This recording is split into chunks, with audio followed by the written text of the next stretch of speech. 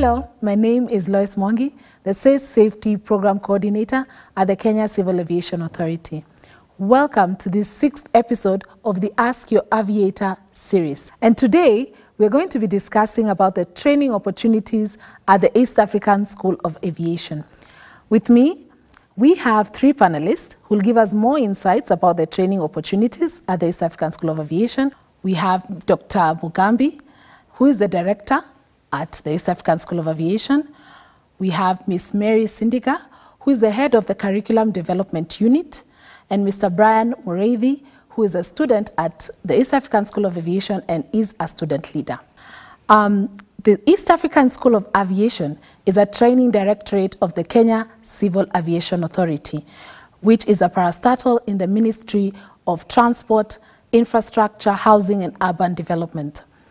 The East African School of Aviation was founded in 1954 to provide training for telegraphic and teleprinter operators and was expanded in 1960 to cater for engineering technicians and air traffic controllers. In July 1963, operations of the East African School of Aviation were entrusted to the International Civil Aviation Organization and later came under the auspices of the East African Community. In 1985, the East African School of Aviation moved to the present location where we are, here in Embakasi, and it has the capability to train all major specialized areas of civil aviation except pilot training. Dr. Mugambi, welcome to this episode. Could you kindly give us an introduction and a background of how you joined EASA, as we call it, and your role in the school? Thank you, Madam Moderator. Hello, viewers. My name is Dr. Mugambi Tonchebere, and I am the director of the East African School of Aviation. My background is training. I have been training most of my life. As a university lecturer, I joined the East African School of Aviation from Moi University, where I was in charge of the School of Business Training Programs at the Nairobi campus. I joined the school in November 2014. The East African School of Aviation, as you have been told, is the training directorate of Kenya Civil Aviation Authority. The school is also Regional Training Center of Excellence, having achieved the highest accreditation by the International Civil Aviation Organization, ICAO. We are also an aviation security training center, one of the 32 in the world. We are also one of the 21 regional training centers of excellence accredited by the ICAO. The East African School of Aviation is organized in 3 training departments. We have the Department of Air Navigation Services and Aircraft Maintenance.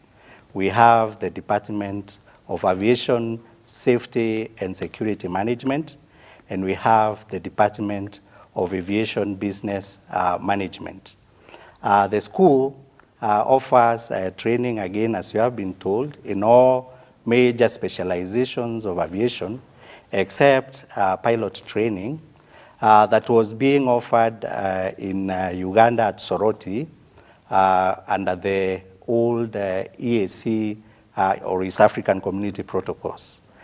Kenya was in charge of aviation training related to air traffic control and air navigation technicians, and Uganda was offering pilot training, whereas Tanzania was offering training that was related to aviation management systems. Kenya has continued training in our areas of competence, but there's pilot training being done by other ATOs that mostly are at Wilson Airport. Okay, thank you very much, Dr. Mugambi, for that brief introduction and some part of history to explain what EASA is all about. I'd like to give this opportunity to Mary Sindiga to introduce herself and a brief background of your role at East African School of Aviation. Thank you, Lois. Hello, viewers. My name is Mary Kanuna Sindiga. As you have been told, I am the head curriculum development unit at the East African School of Aviation. Now, I joined the East African School of Aviation in 2008, July. By that time, I joined as an examinations officer, charged with the mandate to establish the examinations unit at the school. Now, I am the head curriculum development unit and research, and my role at the East African School of Aviation in that docket entails overseeing the development of standardized training packages or training programs, both for global use under the International Civil Aviation Organization, ICAO, Global Aviation Training, the Trainer Plus program, we call it. Now, apart from being a course developer at the school, I also do instructional duties for some specified courses of ICAO. Now, other than that, the unit is also the one that is responsible for research, coordinating research at the school. Now, apart from that, I do serve as the ICAO focal point, whereby I coordinate all the courses conducted at the East African School of Aviation that are from ICAO. So that is what I do for now. And I came to the East African School of Aviation from Egerton University, where I was serving as the assistant registrar in charge of examinations. Thank you. Thank you, Mary, for that introduction. Last but not least, we have Brian Mureithi, who's a student here at the East African School of Aviation. Kindly give us an introduction about yourself. Okay. Hello, everyone. My name is Brian, and I am the current Secretary General of the Student Council at East African School of Aviation. My role as a student leader is to serve as a bridge between the administration side and the student side. In that, if the administration wants to implement a new strategy that will have a positive impact to the student academics, if they want to adjust the timetable to suit the students, they have to discuss with us, and it is our responsibility as the student leaders to make sure the students understand how these changes will have a positive impact to the academic strategies at EASA. Thank you very much, Brian. And what course are you currently studying? I'm currently in Module 2, Year 2, taking a diploma course in aeronautical engineering. Quite impressive. Good. I will start with some of the questions that we have received from our viewers. There's a question here that we received from Faisal Zain, and his question was, do you give marshalling classes? Thank you, Lois. The East African School of Aviation, as I earlier said, offers training in all areas of civil aviation except pilot training. And these courses are arranged within 3 departments that I talked about. The Department of Air Navigation Services and Aircraft Maintenance, where we have the engineering courses, the air traffic control courses, and aeronautical information services, and other related courses. We also have the Department of Aviation Safety and Security Management, where we have government safety inspector courses, and all other courses that involve civil aviation oversight, including other regulated courses like flight operation officer course or flight dispatch. We also have other diploma courses that are critical to ensuring a safe and secure civil aviation system. Under this department also, we are collaborating with other academies across the world, including Singapore Aviation Academy, Federal Administration Aviation Academy of America, and Incheon Aviation Academy of South Korea in offering courses in safety, or that ensure safety of the aviation system that we may not be having at the East African School of Aviation. Our training is organized in 2 areas. Ab initio training, which is for freshers who come from high school and other, let's say, basic training institutions, and in-service for people who are already working for the aviation system. Marshalling is a course that relates to those people who work at the airports, more so who are involved in packing of the aircrafts. We do offer this course, but it is on request.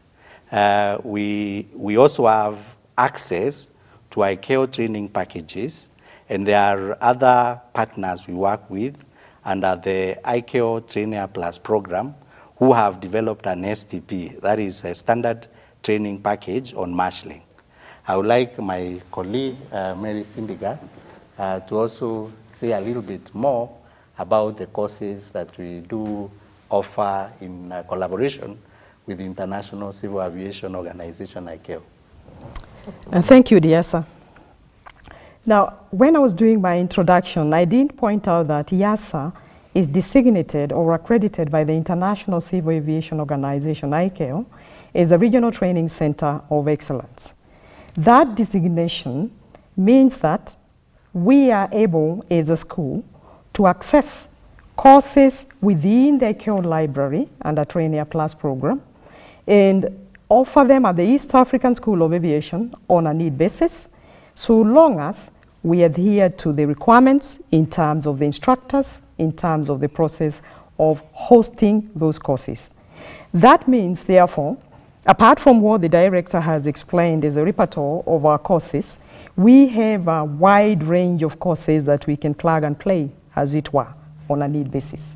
Now, apart from that, we also have the curriculum development unit that I mentioned, where I'm stationed or where I'm based. That unit has ICAO qualified curriculum designers or developers. And therefore, apart from picking or accessing courses from ICAO, we can also package or design or develop, if you wish, courses on a need basis for the customer, as it would be. Now, under the Trainer Plus program, as the director has said, has mentioned, we have all manner of courses ranging from training development courses, or what we call instructional systems development and design. We also have safety and safety management. We have aerodromes. We have air navigation services. We have management, aviation management as well, a few of them, airport management, and of course the environment.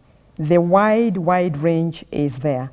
So any customer or client who has a training need, even if that particular course is not listed in our website or in our training calendar, if you reach out to the East African School of Aviation, we will guide you in terms of its availability, because as the director has said, we are authorized actually to train in all areas, in all fields of aviation, except flight training. Thank you. To add on what Mary has said, as an ICAO Regional Training Center of Excellence, we have a responsibility to train for the Africa and Indian Ocean region, the AFI region.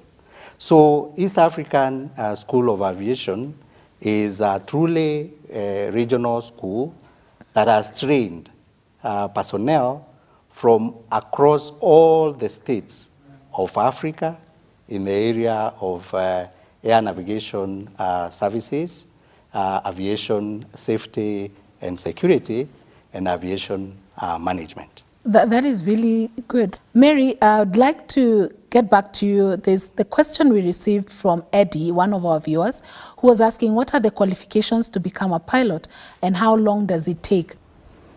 Well, thank you for that question. Actually, for outsiders, aviation is quite a mystery, and I hope we'll have several of these sessions to try and demystify and probably guide the audience out there in terms of what is available and what can be done in terms of training. Now, as the director has just explained, the East African School of Aviation does not offer flight training. But the Kenya Civil Aviation Authority, the Civil Aviation Regulations, Personnel Licensing Regulations, Part 5, 6, and 7, has a lot of details in terms of the training requirements for pilots. And therefore, I would refer the person who asked that question to the regulations, because those regulations are the ones that give guidance in terms of what constitutes or what is expected, what is required as far as pilot training is concerned.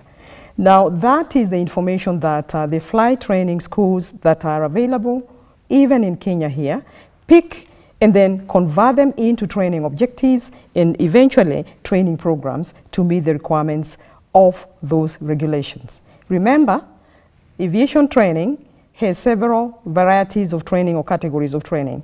And flight training falls under the category that is regulated. What does that mean?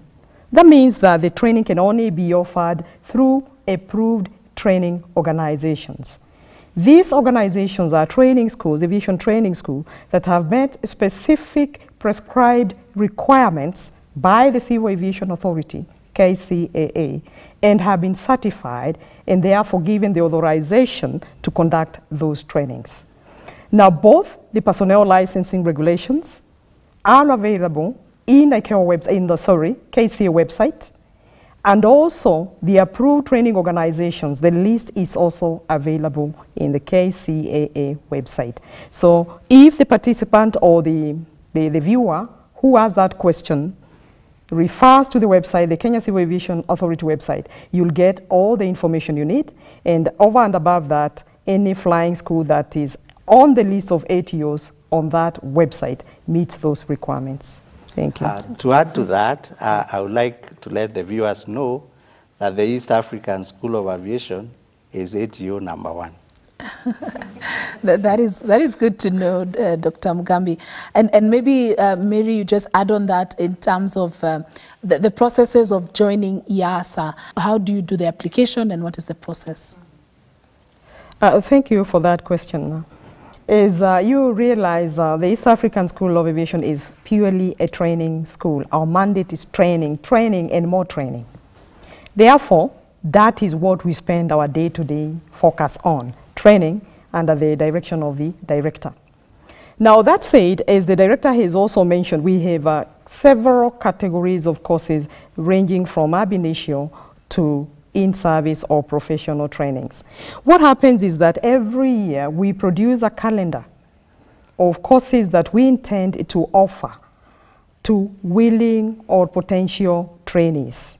This calendar lists all the courses, including the dates or the timelines when they will be offered. So one, a potential trainee at the East African School of Aviation could apply directly to any of those courses that are listed on the calendar, as well as on the website, the school's website as well. Once we receive that application, we process it, get back to you in terms of what you need to bring, what the fee payment will be like, and also the modalities of joining the school. That is one. Now, secondly, we are also getting trainees placed by the CUPS, the Kenya Universities and Colleges Placement Body. So you can also apply through CUPS to some of our courses, and once you file the application, you will get the admission letter and any other details that pertain to you participating in the particular course you have applied for. Thirdly, you can also walk in. Our gates are always open. The reception is always ready to guide you in terms of any courses that you may wish to apply for. And once you walk in here, we'll take you through the processes until eventually we give you a letter of admission detailing the requirements, what you need to do, and eventually you are joining the school and we induct you, we orient you, and take you through the training process. Also, you may be wondering about maybe an employer somewhere who may have a group of employees or workers that he or she would like to have trained. That is also possible. We do welcome corporate clients where an employer comes and tells us we need training for this number of trainees, and we would like to discuss with you the modalities of having that training conducted. We do that both on-site at the school here. You can come here and we conduct the training, and it can also be tailor-made or customized to your needs. But we can also do the training off-site at your premises, if that is what works for you. We are flexible, as you can see. I think that does it for me now. In addition to that, the East African School of Aviation has entered into contractual arrangements with different states to train their personnel within the CAA, the Civil Aviation system. And those contracts do specify how the training will be done. As Mary has said, it can be done at the site. So our component of training is both local and international. And we have also arrangement with the International Civil Aviation Organization, where if they identify a state with a training gap, they can also get to us to offer that training. And through this kind of arrangement, we have been able to train for states even outside Africa, like Thailand and others, including... the Middle East Cairo office as well. Yeah. Yeah. So... May I add something also? In line with what the director has just explained about the International Civil Aviation courses, if you log into the training portal of ICAO, every time we schedule the ICAO courses, you'll find them there. They are already scheduled, and you can log in, do an application, we'll get access to it, and we will process you in terms of admission, especially the courses that are offered in collaboration with ICAO. That is great to hear. We want to go into more about being a student, and Brian is here to tell us about his experience about being a student here in EASA. What is your experience, and would you advise a potential student, one of our viewers out there who'd like to study a course in aviation, would you advise them to join EASA? Thank you for this opportunity. My journey with EASA started way back in September 2018. I applied through COOPS and I was placed here. COOPS is a government body. I enrolled for a diploma in engineering course. We are taught about the systems, about aircraft maintenance is about maintaining an aircraft to maintain its airworthiness condition. And it's a three-year program. And apart from that, there are many other courses which are offered here at EASA. The library has been well equipped. It is ultra modern. It has an OPAC system, which is an online catalog where you can find access to all the examination and research items that you want at the comfort of your home, at the comfort of your room, at the comfort of each and every class where you're working, you're still researching, you're still studying. Even the lecturers themselves, they are very supportive. These are people who have been in the industry for quite some time, so they have some background experience in what they are teaching. So I would urge each and every student out there, if you really want to challenge yourself, if you really want to stand out, come to EASA, and I guarantee you this is a step that you'll never regret in your life.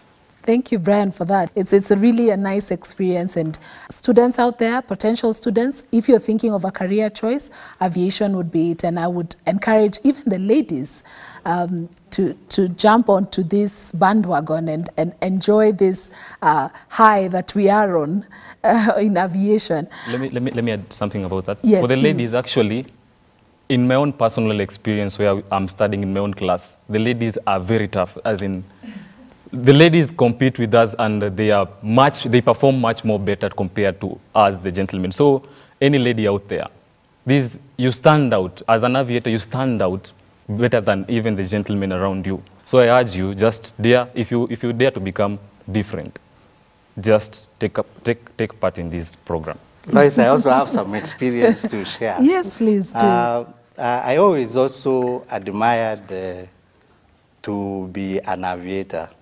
But what was in my mind was to become a pilot.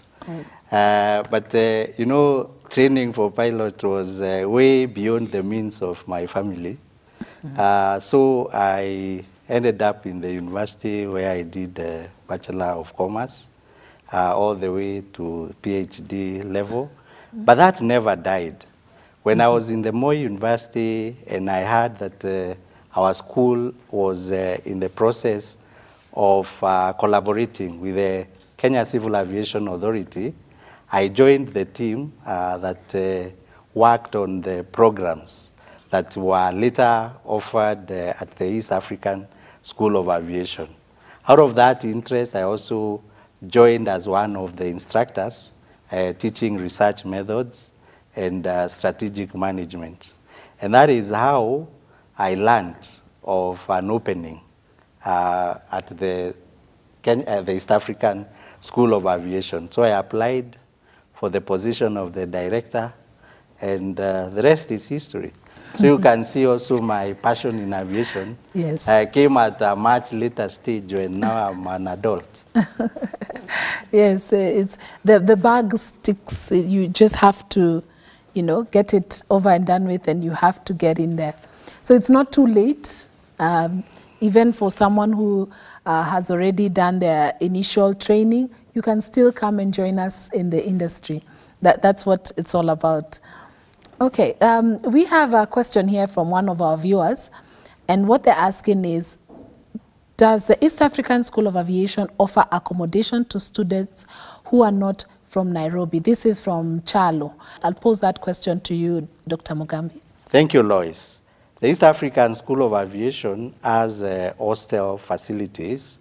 There are limited hostel facilities, and we do cater on first-come, first-served basis for those students who would wish to live within the school, more so those who are coming from abroad or from far-flung towns in Kenya. We have a catering division that takes care of the students who reside within the institution. We also have laundry services in case those students would like to be given such services. I am always told by students, our catering services is like a 3-star hotel. So we do have that. And if you would wish to live, to reside in the campus, that option is there. Oh, that is good. We have another question here. Hello, how many intakes do you offer and how can I apply? Also on the matter of training fee, do I have to pay all of it upfront? This question is from Peggy Mwanza.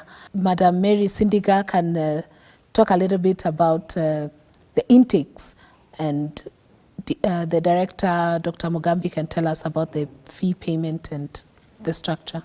Okay, thank you. Now, as I said a little while ago, we do have various intakes, because like I said, you can apply through COOPS. And if you apply through COOPS, then the timelines are in line with the COOPS requirements or the regime. However, we do have 2 intakes. The director will correct me if I'm wrong, every year. But as I also mentioned, there is opportunity to make a request for an intake if you have a group of trainees that you would like to bring over at the East African School of Aviation. Now, that said, it is not like we do not build in flexibility into our intakes. We do, depending on certain circumstances. Now, as everybody is aware, the present situation under COVID-19 is quite hectic and complicated. So I would like the director to chip in, because most of our schedules for this year were disrupted by the COVID-19 situation and the inability to carry out the classroom face-to-face training, but we do have online training also going on. So I would like the director to elaborate on our intakes going forward as he talks about the fees as well. Thank you, Mary. As I said earlier, our training is in 2 categories. We have the ab initio training for the high school leavers, and we have professional in-service training. For the ab initio training, we divide it again into 3 categories. We have the long-term training that takes 3 years. This one, we have 2 intakes. We have an intake in September and another one in January or May, depending on the applications. We also have now the training for the professionals, the in-service professional training. This training is determined at the beginning of the year, and we share the calendar, our training calendar, with our clients, prospective, and the existing ones. And if you visit our website, you will be able to see or to find this calendar there, and it has clearly specified the dates when these courses will run. However, you can request, you can put up a request for training, and we will consider depending on the availability of the instructors. And this training can be done here at the school or at the site. We offer also site training where instructors come to your states or come to your organizations to offer the training. As Mary said, COVID-19 came with a big challenge on training. So from 20th March, we closed school until October 5th. Of course, this now interrupted the training programs, but we came up with the online training. We migrated our courses into the online platform, and we continued training, even though there was no classroom training. But now we are back fully to classroom training. We have come up with protocols that are required by the Ministry of Health to ensure safe training at the school. We have also met the requirements of the Kenya Civil Aviation Authority on identifying the risks and coming up with mitigation strategies that can assure that the classroom training can resume. Having said that, when it comes to our fees structure, we have come up with a very affordable fee structure for our courses. As you may be aware, aviation training is a quite expensive affair in terms of the equipment, the simulators and the laboratories, aerodynamics equipment that are used for the training, and also the cost of the instructors themselves. For some courses, we have to get instructors and specialists from across the world. So it is very expensive. However, what Kenya Civil Aviation Authority has done, because the mandate of the East African School of Aviation is partly to train for the industry, is to subsidize for the ab initio students so that this training is affordable. So in our fees regime, we break down our fees according to terms. In some courses, we have 3 terms in 1 year. In other courses, we have 2 terms. And even within a term, we try and introduce flexible payment methods that is broken into installments. So we say, for example, for the engineering course, term 1, you will pay 60%, and then within the first month, and within the second month, you pay 40%. So we have tried to be as flexible as possible because we want this training to reach out to everybody in Kenya. We want to demystify aviation training as not being only for the elites. We want all learners who are interested in aviation to take the training regardless of their financial status.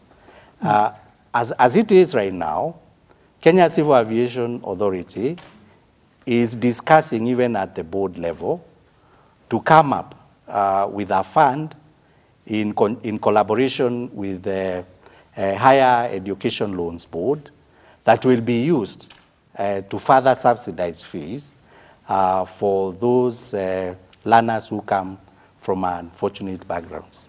Well, quite some plans there, Director. So get on to the East African School of Aviation website, that is www.easa.ac.ke. aviation.ac.ke. Get more information on the course intakes, the fees structure. The fee payment is flexible, as what Dr. Mugambi has advised us. So you can join the school easily and become a student. And talking about being a student, Brian, I come back to you. Just want to find out what stands out about EASA. EASA tries to develop each and every student that walks in to a fully developed individual. By this I mean that we have the CU, which develops you to grow spiritually. We have a basketball pitch, which has been constructed and fully developed right now. We also have an Olympic-size swimming pool, which is fully accessible. And we also have the choir. Choir is a group that has performed even to national levels. We also have the basketball team, which last year was #2 nationally. And through this, I think EASA is the best incubator to develop you, to nurture your goals, to nurture your talents, and also to develop you academically to become the professional engineer, professional dispatcher, professional cabin crew member that the industry requires you to become. Quite impressive, Brian. I like that now there are a lot of co-curricular activities, your participation in sports, in music choirs. I didn't know that EASA went all the way to the nationals. That's really nice. We even won. Oh, you won. It's not only that we went to nationals, yes. We won a number of trophies. Yes, and maybe to come to something else that one of the viewers has asked us. We have a question here from Dennis Cascon, who says, I was a student at Flight Dispatch Management and graduated in 2007 with a diploma. Unfortunately, I have unsuccessfully sought attachment, hence lack of employment. My question to the panelists is, after all these years, should I kill my hope for employment in aviation? If not, what would it take? What can you advise this young man? Thank you, Lois. First of all, Dennis, I feel for you that after all the training, you were not able to get placement within the industry. Viewers, the East African School of Aviation attracts its students, and that is even why we have such kind of forums. Last year, we conducted a broad-based study to find out where our students go and what impact they're having in the industry. From that study, we discovered that 51% of our trainees, and this is the ab initio students, because the in-service students are already employed, they are coming to sharpen their skills. This 51% absorption rate is way above the national average for universities and tertiary colleges in Kenya. Those who are not absorbed do go for further studies at the degree level, and there are also other who go to who get opportunities in other industries. Unfortunately, there are some of our students who do not find placement out there, and really in life it happens. And I feel for you, Dennis. What I would like to encourage you to do is get in touch with the school through the Dean of Students, and we will see what we can do in terms of your attachment. I would also wish to appeal to any of our students out there who might be in the same situation to get in touch with us, with the Dean of Students, and we try and see how we can be of help. The East African School of Aviation has been championing relationships with the aviation industry, and every year we do have a conference that brings stakeholders together. Of course, this year we have not been able to have one because of the COVID pandemic. But last year, the Director General and other captains of the industry did offer to engage with training institutions to come up with the programs that would ensure a smooth transition to the industry from the training institutions. Because all records, all reports point that there is insufficiency of trained personnel in the aviation industry. Of course, these are now at middle level and higher levels. At the entry level, that problem is there, and we are committed as the trainers, working together with the industry to find a solution so that the transition from training to employment is smooth. That is something quite important that is required for industry, and I'm happy that it's already happening with the championship of the Director General of KCAA and Director Dr. Mugambi. Let me add something, kindly. So that is a problem that I also personally underwent through when I was looking for my attachment period, and mine is just a proposal. If these institutions, these training institutions can have maybe an MOU with the organizations in the industry, a program where maybe the top 10 students in every institution can be directly absorbed. Just have that MOU with maybe KQ, with maybe Jambojet, with those companies. I think it will really assist, because people are working hard, people are really struggling to perform better, but they're still not being absorbed. If it's for my attachment, then what about that job? What about the job? Thank you, Brian, for that suggestion you have given on coming up with the MOUs with the operators. I am happy to report that this has already started. We are developing and we are signing MOUs with the operators.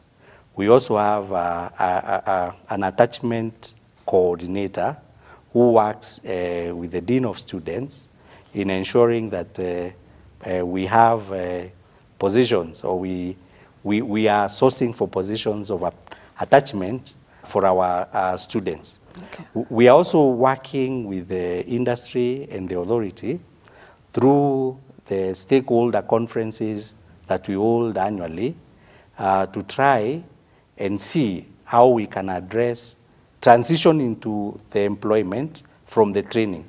Because all reports do show that at middle level and top level, we do not actually have skilled aviation personnel. The entry level is what we are addressing, and I am sure once the programs that are in place are completed, then we will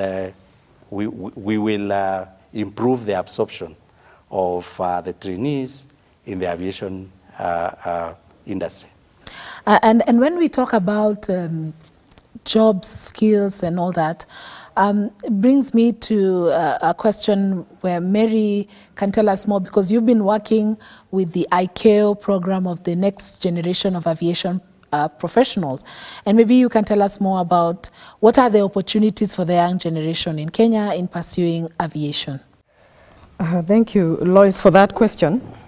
I'm sure that is too much as we are focused on training with a purpose. And definitely everyone who gets into training, even at the East African School of Aviation or anywhere else, desires to get engaged somewhere gainfully in line with the knowledge and skills they have acquired. That said, I feel Dennis, the former student who has asked whether he should give up on his dream of becoming an aviator. And I'll start by commenting and saying that you should never, no one should ever shelve their dreams. No one should ever give up their dreams. The going may appear to be quite tough at some point, but if I may borrow from the experience of the director next to me here, he wanted to join aviation as a pilot. And you can see, and years later, he never killed that dream. He joined aviation, he became an aviator, albeit from a different perspective. So, Dennis, you shouldn't do that, and probably to explain why you shouldn't give up your dream of becoming an aviator ever, I'll borrow some words from Henry Ford. So you are trying, and I quote, "And when everything seems to be going against you, remember that the aircraft takes off against the wind, not with it. Now, that said, the next generation of aviation professionals is a special program that ICAO has actually come up with because of projections, statistical projections that indicate that globally there is scarcity or the shortage of aviation personnel. And going forward, due to the growth in the air transport sector, this gap is going to keep widening. Also, there is also the other angle that a lot of aviation professionals are aging. We have a lot of people who are very skilled, very competent, but with due respect, they are somewhere around 50s and above. And we do not seem to be having the young people replacing them or joining the industry in large numbers sufficient enough to replace the aging personnel in the aviation industry. There's also the natural attrition, and that's why Dennis shouldn't give up, because you can see the gap is there, but it may not happen tomorrow or the day after, but the projection and statistics are there that personnel in the aviation industry are scarce, and that is qualified, competent, specialized personnel. Now, the next generation of aviation professionals is a program under the ICAO where the issue is that we should start attracting young people into the industry, like Dennis, like others, so that we start training them, we start grooming them. But what is the problem? Again, the issue seems to be exactly what we are discussing here. Lack of probably enough or sufficient information, lack of sufficient exposure in terms of the opportunities that are available in the aviation industry. In a previous session, I did mention that people know air traffic controllers if you talk about the Kenya Civil Aviation Authority. People know pilots, but aviation is far much wider than that. So what I would tell any prospective aviator out there is that do your research, find out what aviation industry entails. It's so wide. I always say there's something for everyone, both technical and the soft skills. Any angle, there are many. Remember the discussion we are having. Look for a credible training institution, organization like the East African School of Aviation. Look for an approved training organization such that you get not only the required skills and competencies, but also credible, acceptable, and that will take you where you need to go. And therefore, any person out there who is desirous of joining the aviation industry in any capacity or in any area of specialization, I would say, whatever your heart desires, go for it.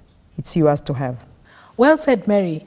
Dreams are valid and the statistics are there. Numbers do not lie. So as we come to a close to this discussion, I'd like us to give a parting shot on what differentiates EASA as the East African School of Aviation from other training institutions. Maybe I can start with Brian.